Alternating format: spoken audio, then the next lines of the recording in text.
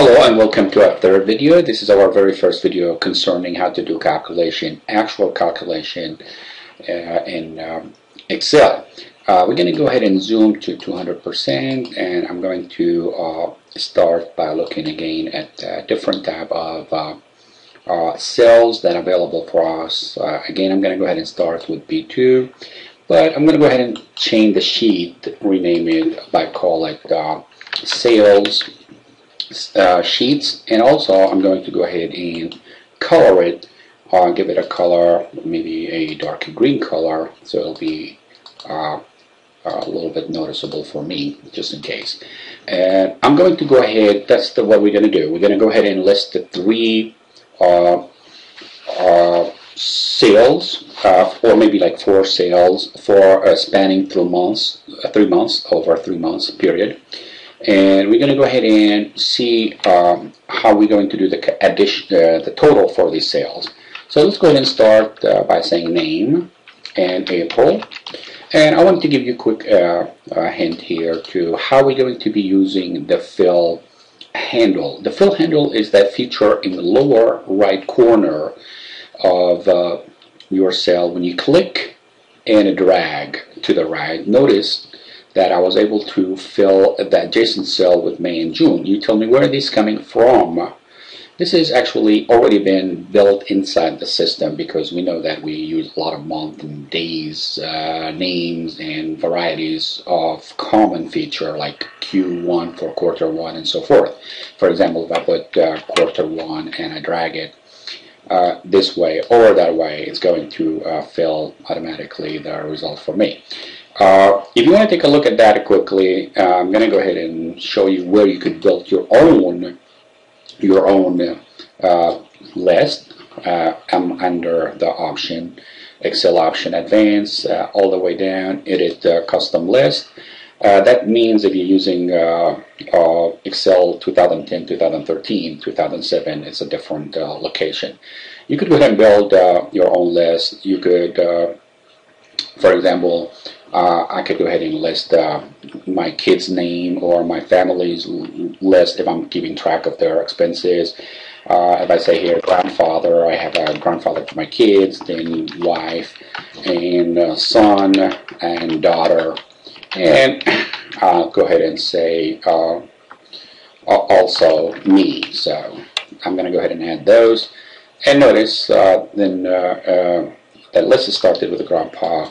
So I could go ahead and confirm it. Okay, if I wanted to keep track of the list, the expenses of my family, I started with grandpa, then I could go ahead and list it. Look here how we were able to build a list. So if you have 100 employee or 100 different activities or tasks that you constantly try to keep track of, it's good to go ahead and put those into the list under option, under advanced, under edit list. Anyway, to go back to the problems, we have to go ahead and say something like John. This is the first name. We're not going to really be specific, and let's say Mary and Sally.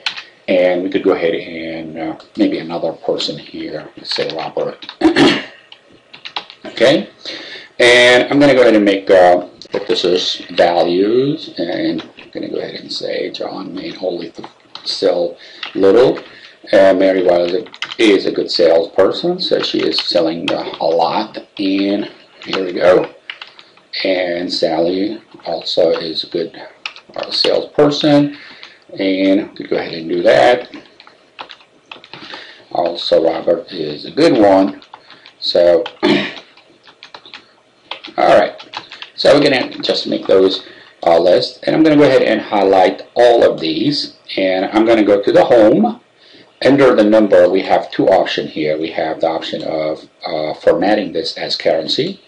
And if you notice here, when I expand the width of C column, the currency format is to have the $ all the way to the right of the last digit from left. If I change this to the default, which is an accounting, or also you could go ahead and do it from inside the list, it's accounting where it pushes the dollar all the way to the left. Most accountant likes this type of format, so it's up to you. I don't know, some people tend to like this over the other one.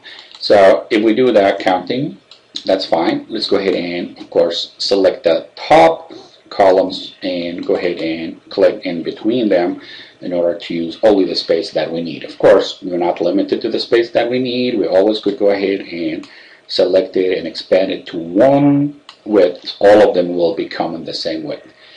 Some people are wondering what will happen if I have this little list of data here kind of distorted completely, like something like this.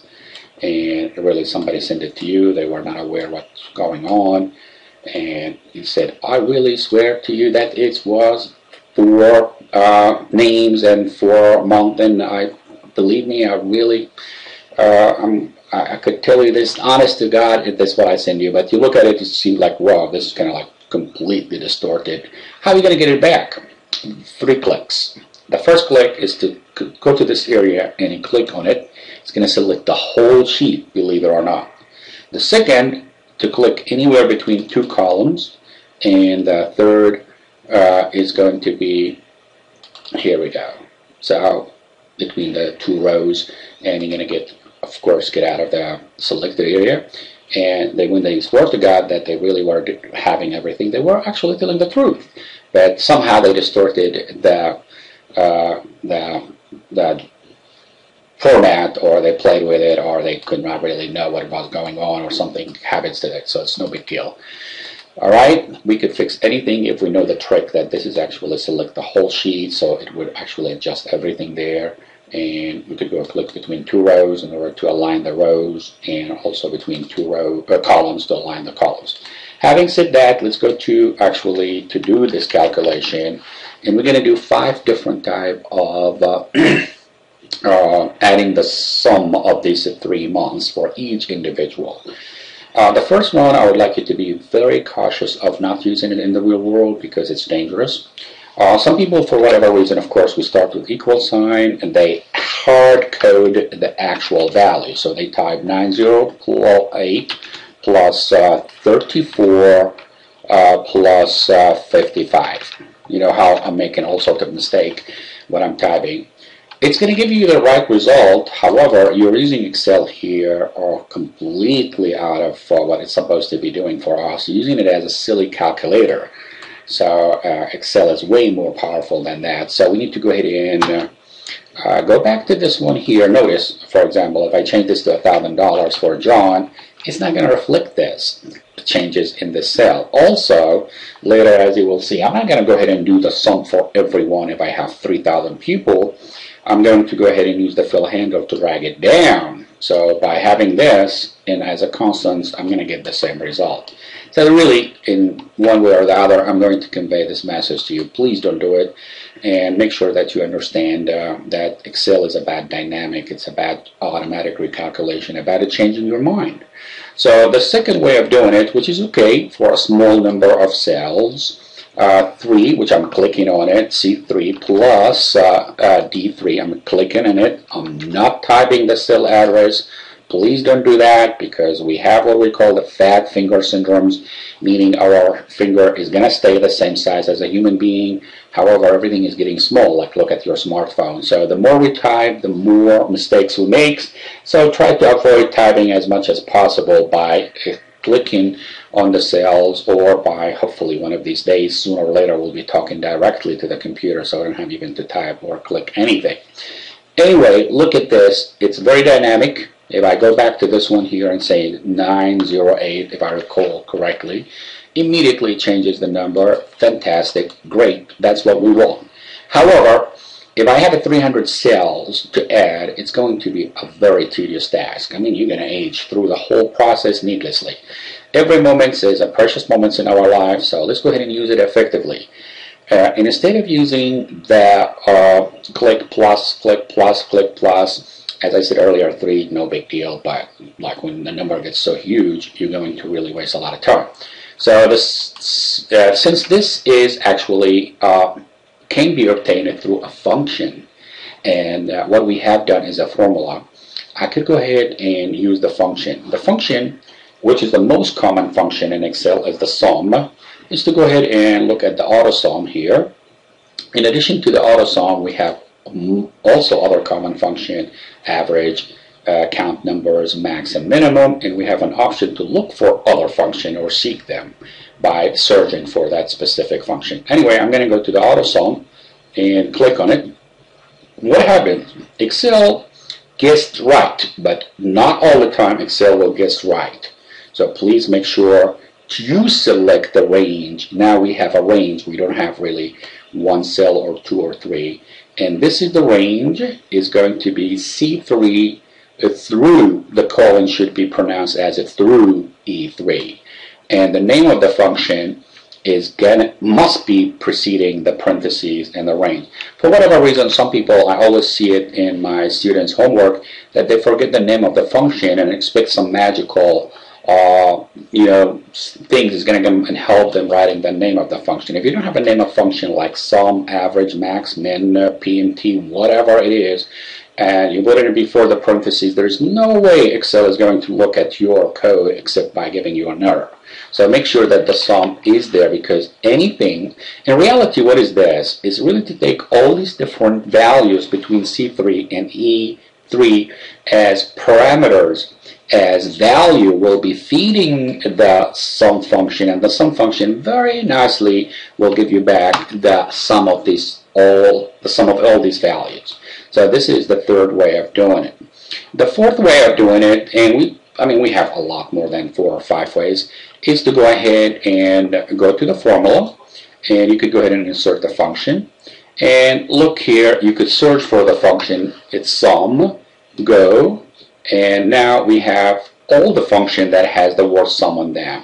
So it's going to help us really greatly to understand. This is very powerful interface.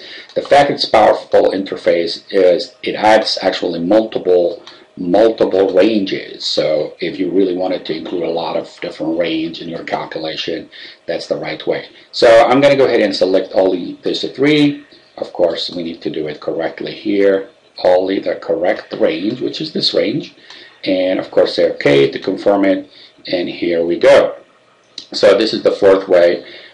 In the formula and search function, we have million type of function. We didn't get to really look at other unknown function, but the time is going to come to really discuss many other functions through the class. And fifth way is when you get to really, if you're too tired to go to the search function, you could get the same thing from here, fx. Okay. If you are around the home Autosum and you're really in that area, you don't want to really go all the way here to formula, click on search function, no big deal. You could go ahead and also get that access directly from your function.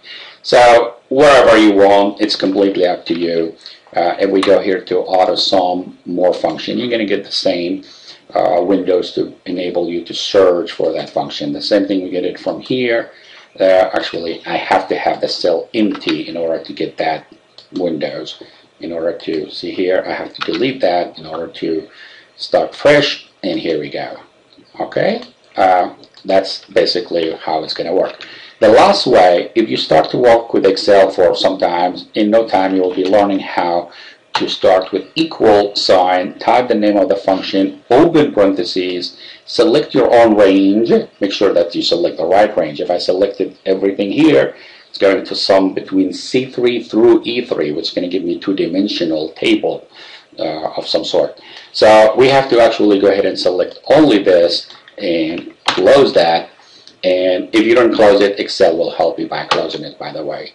And here we go. So we learned about 5 different ways, and it's really good to know that any of those would work except the first one. Okay, make sure that you do understand you don't want to really use Excel as an addition or calculating tools for constants. Now, how are we going to actually do the sum for Mary, Sally, and Robert? There's 2 ways. If I do have data here, to the right of this one here, is the best way is to double click quickly. And obviously I don't have width enough in the if columns to show the data, so I'm going to go ahead and click in between or enlarge it.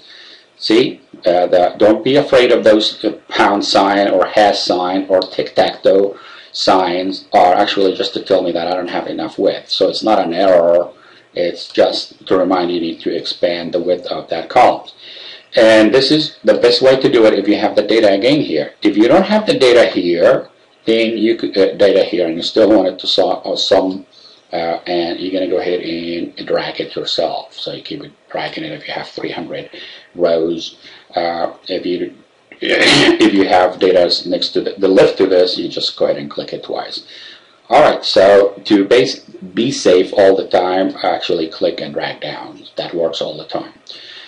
Perfect for now. What we're going to do, and now I wanted to go ahead and see how we're going to give a commission to each one of these people based on 10%. So this is, I'm going to ask myself, if there's a function to do this, or is there something I need to do in order to come up with the right calculation? There's no function that's going to really calculate 10% of a value. 10% of any value is to take that value and multiply it by the 10%. You need to take a note of the fact that this is a formula, so we're going to start with equal, click in the total to represent that value, knowing that if 3 is going to be a later to change to, as I will show you, F4, F5, F6. So I'm going to go ahead and multiply that by 10%, 10%, and notice here I didn't type 0.10, which is 10%. I typed 10% followed by the percentage sign, and here we go. So what we're going to do, we're going to go ahead and click again twice, because that will do for me, because I have data to the left, and here we go. Everybody get 10%. Obviously the 10% is clear, it's a correct calculation. So what happens when I did drag the fill handle here or clicked it twice, it doesn't matter what happens. What happened is Excel knew that you want to do the same calculation for Mary that you did for John's data. So it went ahead and adjusted the range from C3 through E3 to C4 through E4. The same thing for, I'm going to hit escape. When you are in editing mode of the cell, you cannot really move to the other cell. You have to turn it off.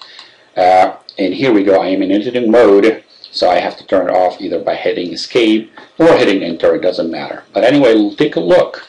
This is C4 through E4. Now it changed to C5 through E5. And guess what? This is exactly the same. It changed from C5 through E5 to C6 through A6. How did that change? That's what the job of the fill handle, to fill those data by moving the calculation in relation to the next adjacent range. In relation. That's why we call this relative address. So the relative address, when I don't have to worry about just using the fill handle, where I wanted to do the same calculation for this range, the same thing for this range, and the same thing for that range. Because here, what is exactly the same thing, except here we have one to be treated as a relative address, and one is going to be constant. Constant is going to repeat itself. So here we have F4 multiplied by 10%. I'm hitting escape in my left hand, and F5 multiplied by 10%, and I'm hitting escape, and F6 multiplied by 10%. So the relative address did adjust itself from F3 to F4 to F5 to F6. And you tell me this is really magnificent feature of a spreadsheet. I'll tell you yes, but we have to be careful. Sometimes using the fill handle is going to really make it a problem or problematic for us if we're not aware of what we're doing. And guess what? We're going to do that in the next video. Thank you for watching and have a great time. Bye-bye.